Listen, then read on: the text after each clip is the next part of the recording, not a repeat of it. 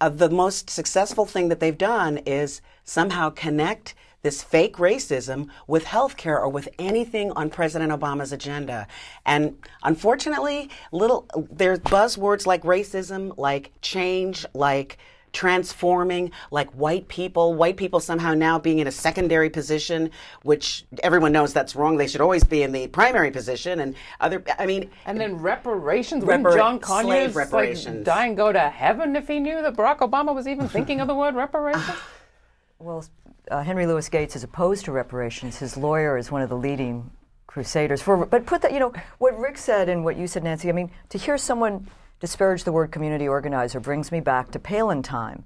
At the end of the McCain-Palin campaign, when she would travel the country, stoking hatred in crowds, talking about real Americans. Mm-hmm. And like Rick, I'm wary of the word fascist. I do think these are American fascists, and we've seen them at different times in our histories. Father Coughlin, the radio demagogues of that era. What scares me is we are entering a deeper period of economic pain, and where this kind of murky fog media race baiting, anger baiting intersects with the economic pain is still unclear, but very scary.